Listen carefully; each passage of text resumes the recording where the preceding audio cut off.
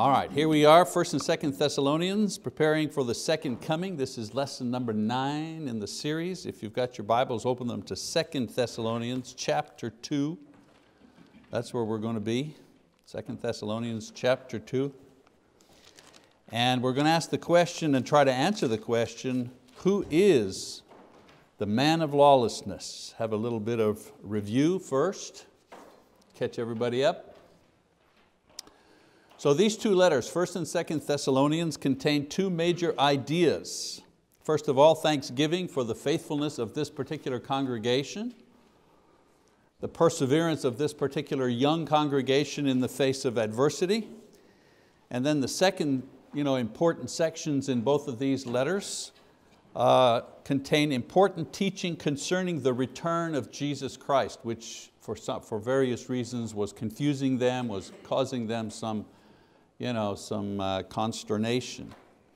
So the first letter to the Thessalonians contained information about the actual return of Jesus and what would happen to believers when Jesus returns. And then the second letter to the Thessalonians describes key events that must take place before the return of Jesus Christ. And I suppose this was necessary teaching because there were some people in that particular congregation who had begun to say that Christ had already come, or that Christ's coming was imminent. It was like right away, it's just happening now, and people were getting upset and so on and so forth. So Paul is teaching not only what would actually happen to Christians when Jesus returned, but also what were the things that had to happen first before He returned. So in this second letter, Paul reassures them that the day, when he talks about the day, he's always talking about when Jesus returns, that the day had not yet come because other events had to take place first. And the other events that had to take place, one, the apostasy, the falling away of believers from the truth, that had to take place first, and the revelation of the man of lawlessness as his restraining influence is removed. All right, so we're going to talk about that today. So in our last session, we said that the falling away from the teachings of Christ had already begun. Now we're going to look at the possible identification of the man of lawlessness. Who could it be, this man of lawlessness? So let's go to 2 Thessalonians chapter 2 and begin reading in verse 1. Paul writes, "Now we request you, brethren, with regard to the coming of our Lord Jesus Christ and our gathering together to Him, that you not be quickly shaken from your composure or be disturbed either by a spirit or a message of a letter as if from us, to the effect that the day of the Lord has come.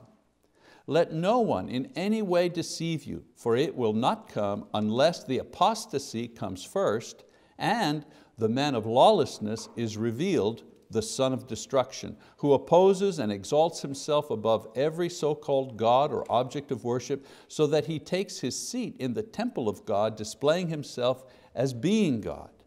Do you not remember that while I was still with you, I was telling you these things? And you know what restrains him now, so that in his time he will be revealed. For the mystery of lawlessness is already at work. Only he who now restrains will do so until he is taken out of the way.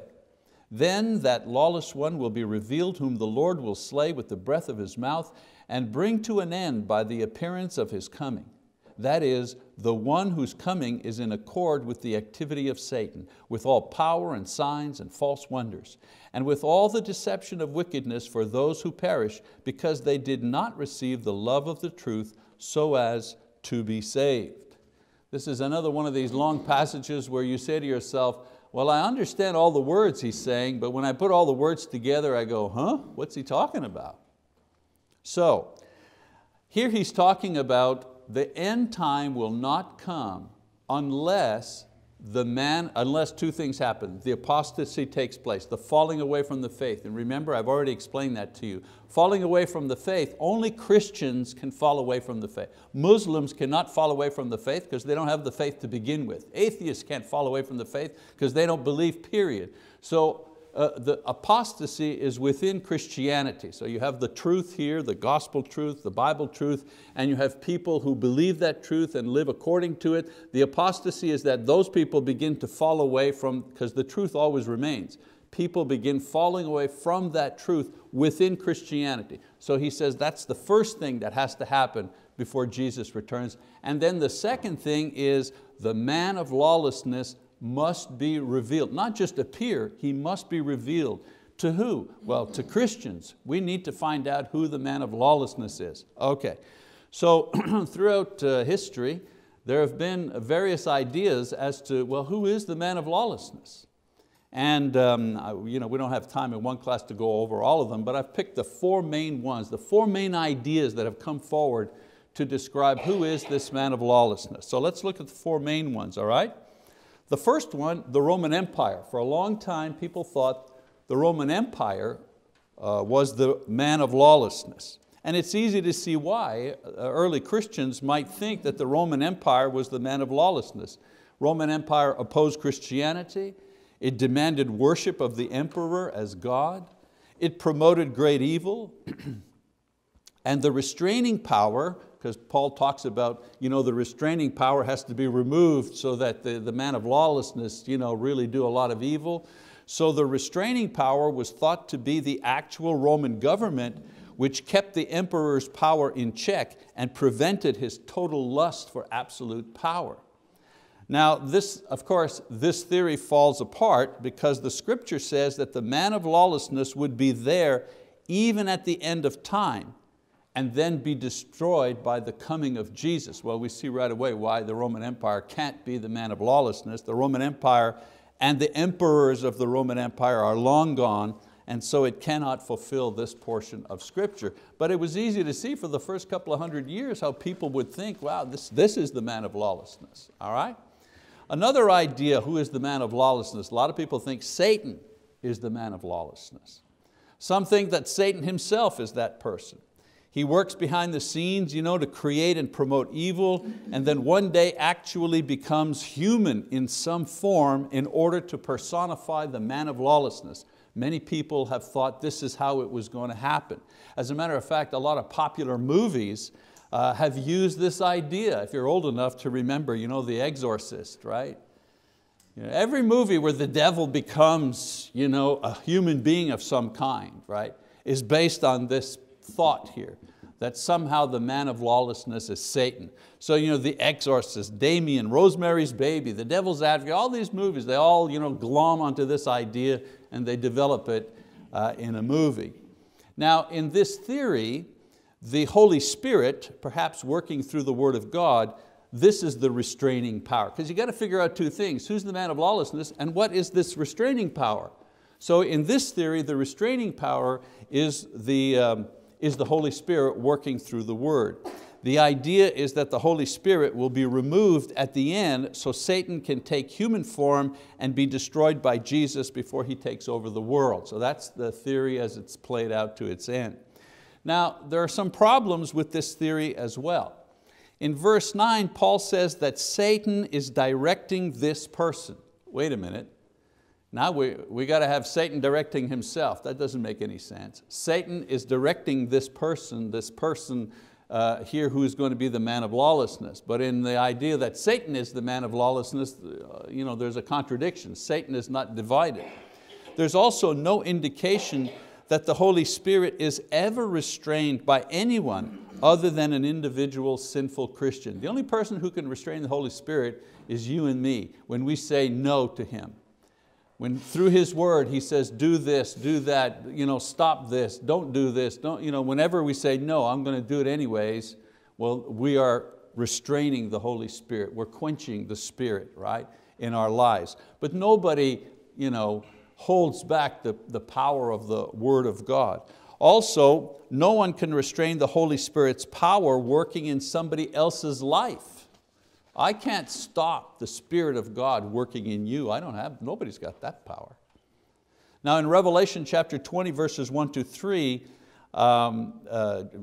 John is writing in that passage, it demonstrates that Satan is being restrained for 1,000 years. That's not a literal 1, 2, 3, 4, 5, 6, 7, 8, 9, 10, 999, 1,000, not literal 1,000 years. 1,000 years is the New Testament period, right? Jesus dying on the cross, resurrecting, the gospel is preached, the clock starts, all the way till today. We're still in that 1,000 years. That perfect period of time that only God knows when it will end, that we're in that, okay?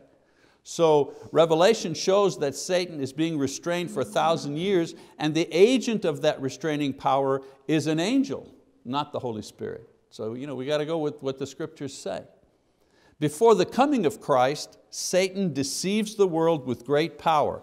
After the cross and the gospel is preached, Satan's power is much diminished. Therefore, something else through Satan's remaining power, and someone else, manipulated by him, will manifest itself. So the fact that Satan will be released suggests a great release of evil power present at the end, just before Jesus returns. So the idea that Satan is the man of lawlessness has a lot of problems with it. In other words, it violates other passages of Scripture. And whenever you run into that problem, you don't change what the Scripture says, you change your theory. And a lot of people are in love with their theories and they don't want to do that. But anyway, that's another class for another time. Now, one of the most popular ideas, especially in evangelical Christianity, is that the papacy, the Pope and the institution of the papacy, that's the man of lawlessness. Okay? Within Christianity, the idea of the papacy within Christianity, it actually fits pretty well with the activity of the apostasy and the idea of the man of lawlessness. So let's look at the pluses for this theory. As I say, it is a favorite theory of evangelicals and extreme fundamentalists. I think you heard a couple of years back, Bob Jones University. Remember when President Bush visited Bob Jones University and he was criticized for that? Well, he was criticized because Bob Jones University teaches this very thing here. And he was criticized by his Catholic constituency, the Catholic voters, because they were not pleased that he would honor this university with his presence that was teaching something so harsh against their faith. So some of the pluses for this theory. First of all, it's within Christianity and it's very visible. Secondly, it grew out of the roots of apostasy sown in the 1st and 2nd century. When I say it, I mean the papacy. Also, the reorganization of the New Testament church from a local autonomous pastoral system to a model of organization based on the Roman hierarchical system, which is what the papacy did, produced 4 changes that changed the church. First of all, it separated the ministers from the laity and made them a special intermediary between God and the church, and it created a class system within the church. So we know the Bible teaches that in the New Testament church, every single member is a priest. Revelation 1 verse 6. And every single member has a gift or a ministry. Romans chapter 12. So this biblical idea that every member a priest, every person has a ministry, this biblical idea was replaced with an elitist view of ministry by the Roman Catholic Church. The priests were here, the laity were down here, the bishops were there, the cardinals were up there. That was not the design and certainly not the pattern for the organization of the church that is described in the New Testament. Secondly, the papacy and its don't get me wrong, I grew up Catholic, so I can relate to the Catholicism and I can relate to what is being taught here. But we're not attacking Catholicism, we're simply describing its system, okay? We're just describing its system. So the papacy also and its reorganization of the church gave special authority to pastors and elders over and above the local congregation and set into motion the pyramidic power system of the Roman Catholic Church today. Now the Bible gives leadership to a group of men, elders, for only one congregation. There is no authority in the church beyond the local level according to the New Testament. So we have 7 elders, 6, 7 elders. And those elders are responsible as a group for this congregation, but they are not responsible for the congregation of the church that meets in Del City or in East Side or North Side or Edmond. They're only responsible for this congregation. And they lead as a group. No one elder can cross over to the Nakoma Park Church and say, well, I'm an elder and so you've got to do what I say. And, no, the New Testament does not teach that. Autonomous churches led by local leadership. That was the new system, or excuse me, that was the New Testament system for church leadership.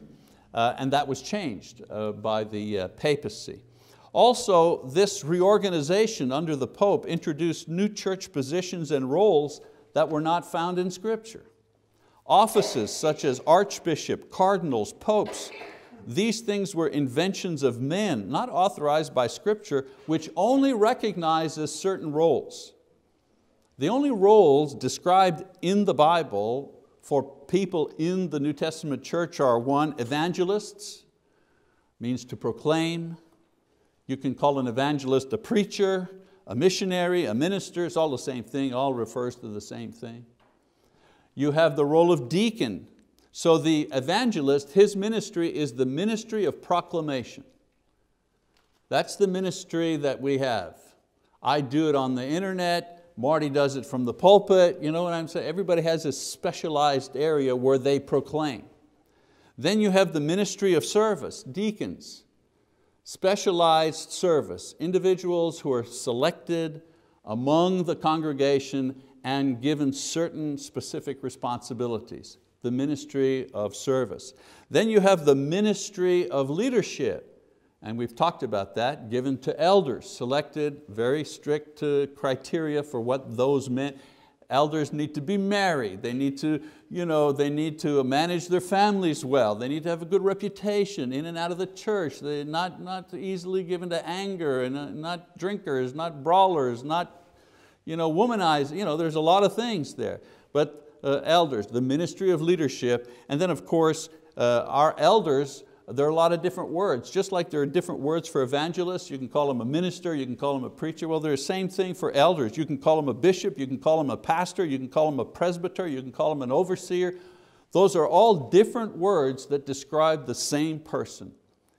So someone might ask, well, why are there different words? Because it describes different elements and different areas in an elder's work. Elder refers to the individual's maturity.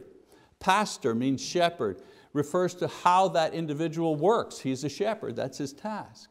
Overseer describes his responsibility and his authority given to him by God to oversee the work of the church. Is there another one here I forgot? Presbyter, part of a group. All right? So it's just like me, Michael Mazzalongo. Well, I'm a man, but I'm also a father, and I'm also a husband. I'm also a son. I'm also a brother in Christ. I have different things, but they all refer to me. In the same way, the Bible has different words, all referring to elders. So the elders have the ministry of leadership, and we also have ministry of teaching, teachers. They're not necessarily elders or deacons, but they've been given the responsibility to teach because of their skills and their abilities. Those are the only ordained roles in the church. Everything else has been added by human beings. So the papacy changed the hierarchy, if you wish, and gave some people higher authority than others.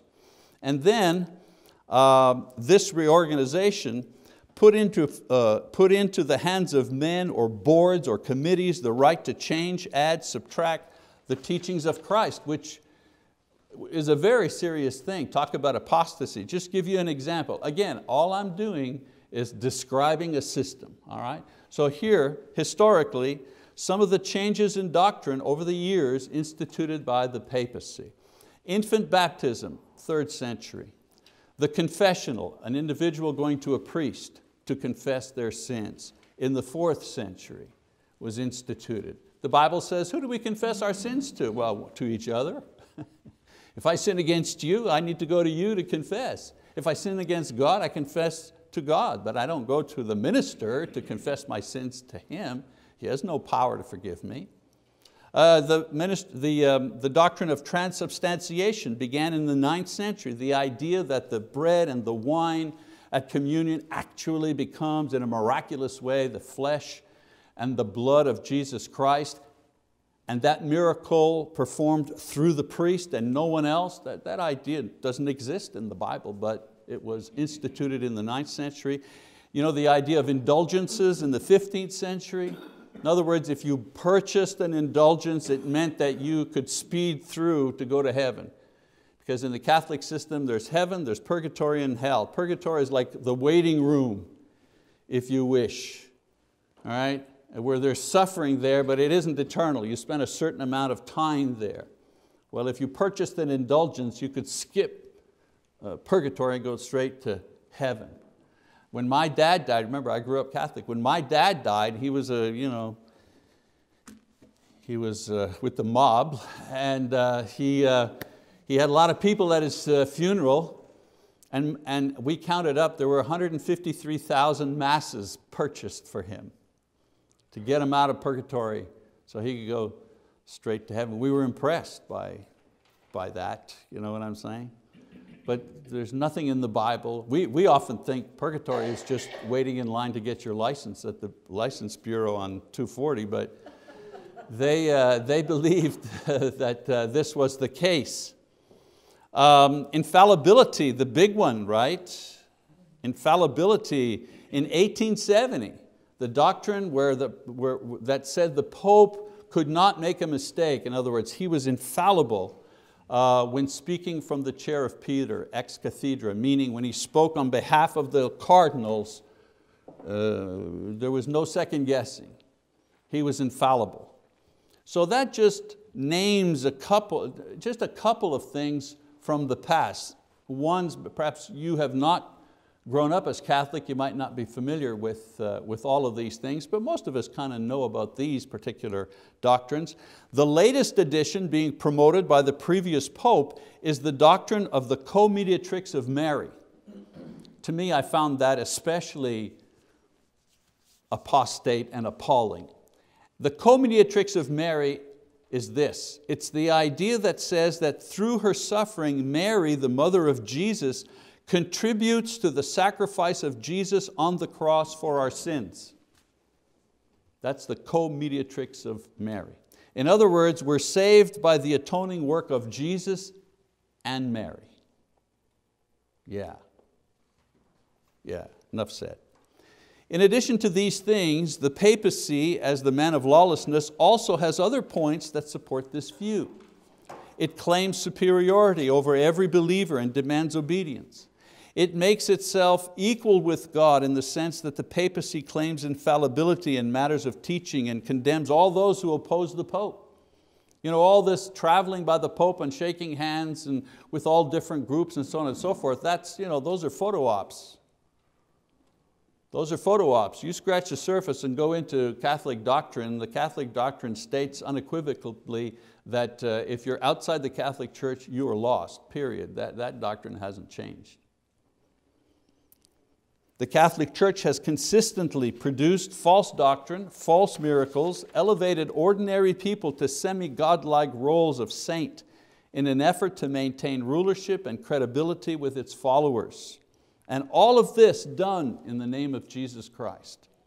The role of the papacy is the largest and longest unbroken apostasy visible within Christianity. It's not the only one, but it's the biggest one. Now,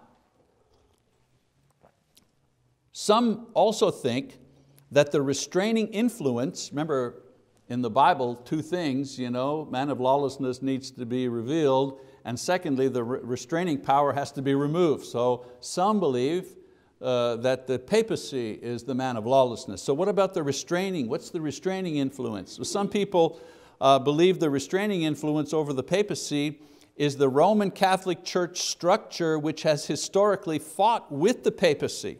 A little bit like the states versus Washington, states' rights versus federal government, that arguing, that wrestling that continually goes on for power. Same thing happens within the Catholic Church. Interesting historical note, the College of Bishops, you know, the College of Bishops, right, in the Catholic Church, the College of Bishops fought very hard against the introduction of the doctrine of papal infallibility in 1870, but they lost the battle. They were outvoted.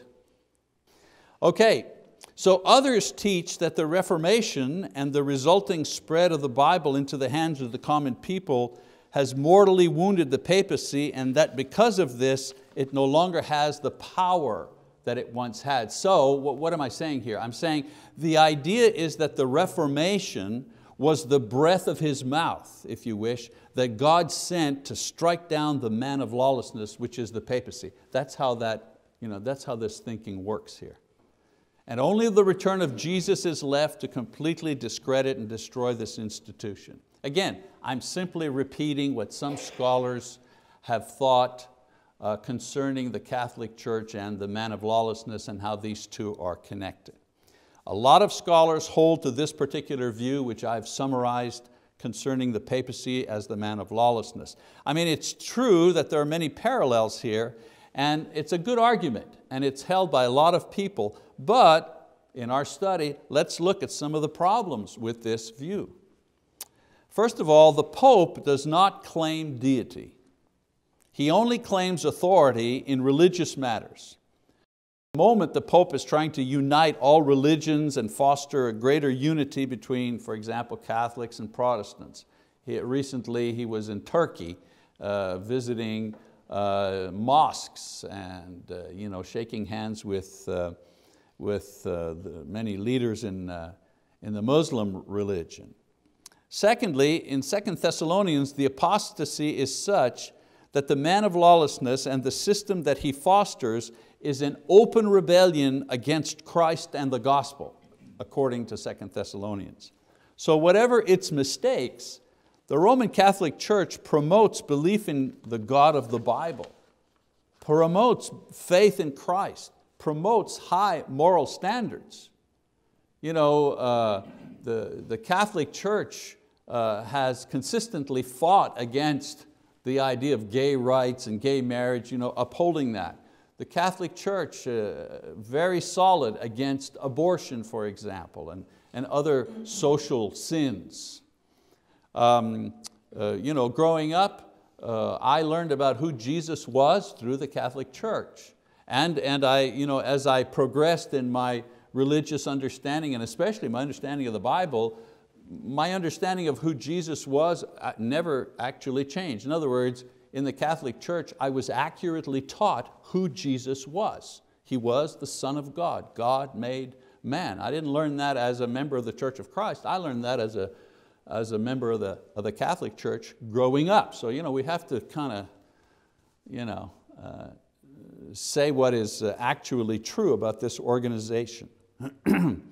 In the end, I believe that the Catholic system and the papacy, I believe that, and it's my personal opinion, I believe that it's part of the apostasy, and they suffer from the delusions and the errors brought about by the man of lawlessness. Remember, the man of lawlessness creates delusion.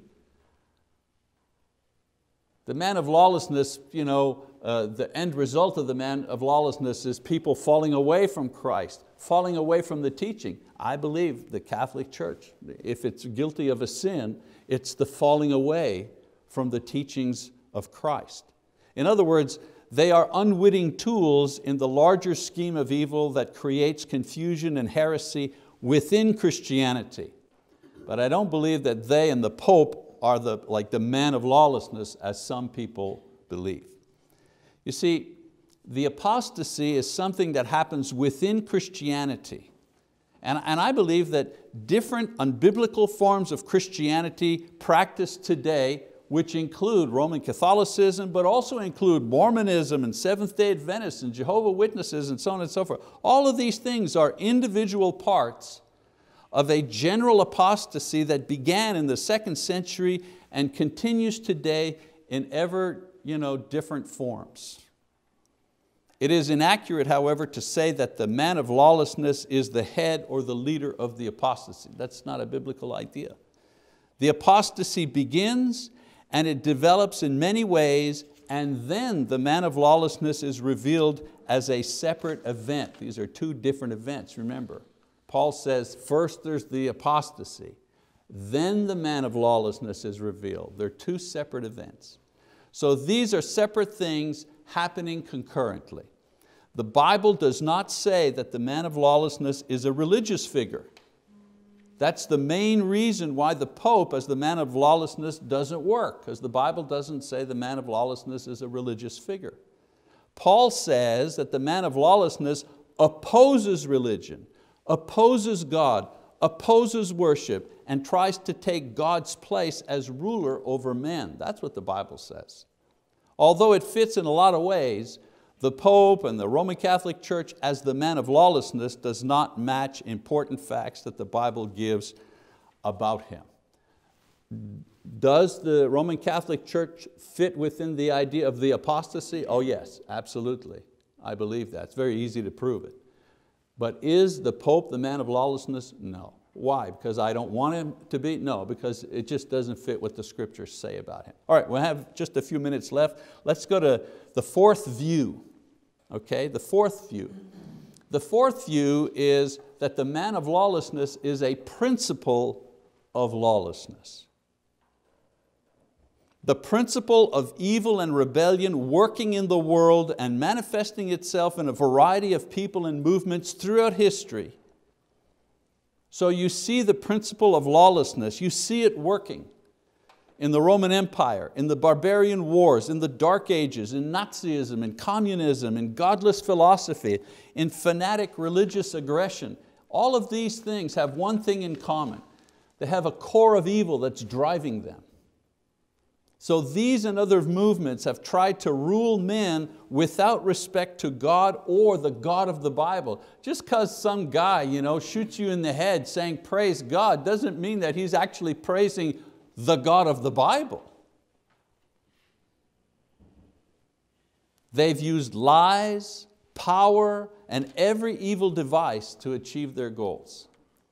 So all have been caught up in the power of delusion caused by atheistic philosophy or the twisted religion of every age. In every age, I'm saying, there is this principle of evil that is working in society, and it manifests itself in all kinds of ways and movements and evil dictators and crazy religions and so on and so forth. For example, every age produces a new version or a face of this evil principle. The materialism in the 19th century, humanism in the 20th century, postmodernism in the 21st century, religious fanaticism of our day, all of these are just manifestations of this principle of evil that is operating in our world. All of them have opposed God. All of them have tried to destroy true worship. All of them have tried to take God's place in His own temple. And what is the temple of God? The human being. We're the temple of God.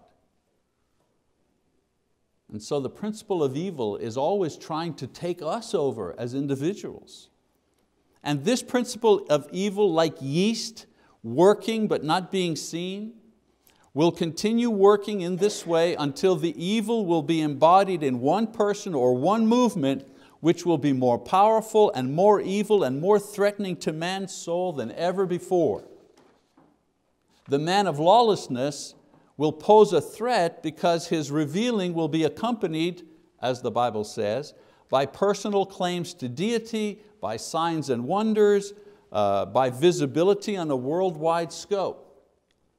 So follow me here. This principle of evil is always working, manifested in a variety of ways throughout history, but at some point it'll be manifested in such a way, the most powerful of evil at some point in time will be manifested. So the understanding is that it is the man of lawlessness that is being revealed will be the sign that the return of Christ will be imminent. This principle of evil will finally be manifested. All right? Now remember, Jesus does not return until the man of lawlessness is revealed. And my question is always, revealed to who? Well, the answer is revealed to us, Christians. Disbelievers and the wicked will not recognize Him for who He is. Jesus promises that Christians will know. And the question is, well, how will we know? And the answer is, Jesus will reveal Him to us. We don't have to be afraid that we won't see it or we'll miss it or we'll sleep through it. The man of lawlessness is revealed. He doesn't reveal himself. We don't have to worry. We will know who he is. Now the restraining power that holds him back, verses 6 and 7, is referred to as a person and a power and himself a mystery. This restraining power could be the opposing principle of law and order as manifested in history throughout various leaders and government. So what's holding this principle of evil back from totally dominating? I think it's the principle of law and order in various societies. When this principle of law under which we live here in the United States, when this principle breaks down, the man of lawlessness will give full vent to his evil, and only the return of Christ will be able to stop it and destroy it. So when we put these ideas together, we see a kind of a historical pattern emerge. God's word is preached, and from it many laws and many cultures are formed to reflect it. The principle of evil then is at work, essentially opposing God and seen in its constant attack against moral and legal standards. The apostasy begins and throughout history works to a point where there is little divine basis for laws and morals of mankind. Does this sound familiar to you?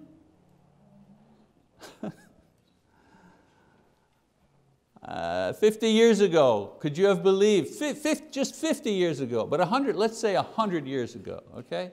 In 1914, you ask anybody in the US of A if the President of the United States would be caught dead promoting and encouraging men to marry each other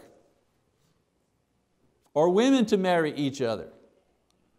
I mean, people would go, oh, stop, don't say that, I can't stand it.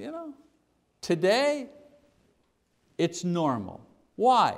Because we've had 100 years of this principle of evil like yeast working in our society, breaking down our laws, breaking down our moral structures. I mean, I'm not setting my very limited hair on fire here this morning trying to make some, just take a look around. We always say this country was formed and based on the Bible, Judeo-Christian principles, blah, blah, God's word, so on and so forth. Yeah, that's history. And what has happened? Well, we've slowly but surely fallen away from all of that. Why? Well, because this principle of evil has worked. And somehow we can't, it's like an octopus, right? We can't seem to get a hold of the thing.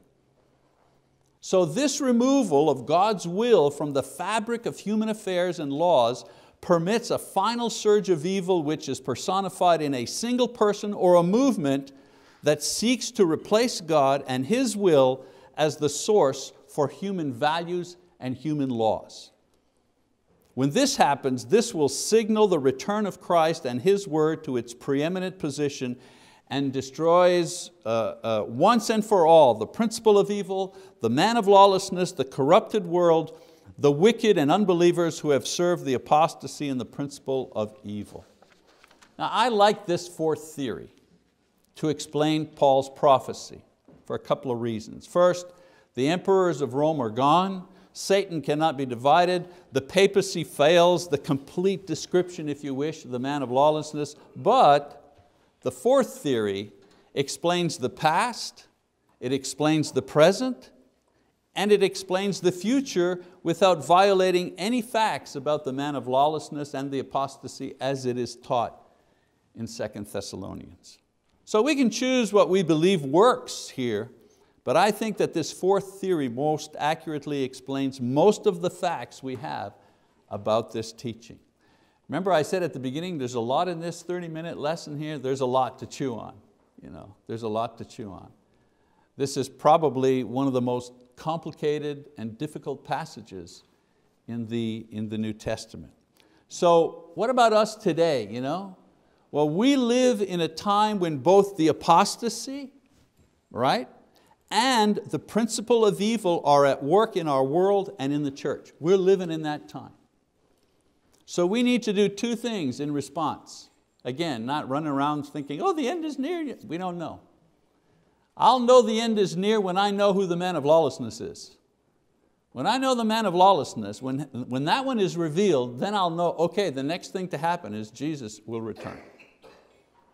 But remember what I told you about prophecy? You have to be careful. We know the sequence, right? But we don't know the time frame. I know that A will come before B and B will come before C, but I don't know how much distance there is between A and B and C. It could be 2 years or 200 years or 2,000 years. None of us know that. So far the man of lawlessness has not been revealed. That's the thing that needs to happen. So what do we need to do? First of all, stay close to the Word of God in all things. I think the idea of the restoration movement that birthed the churches of Christ, whose appeal was, let's just go back and stick to the Bible and be very careful about that. I think that was part of the restraining that God visited upon the world to restrain the evil.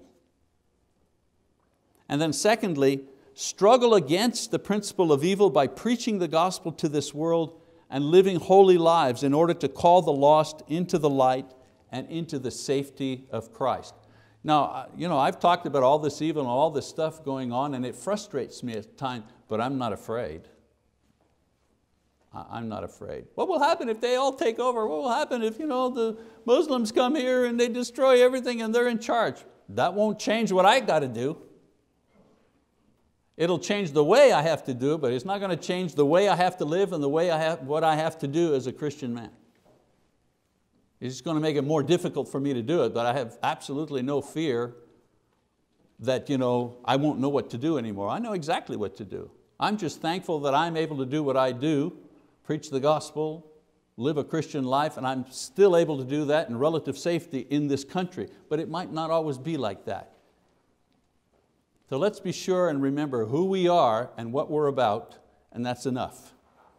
The Lord will reveal to us in plenty of time who the man of lawlessness is and prepare us for His coming. All right, that's our lesson for today. Thank you very much for your attention.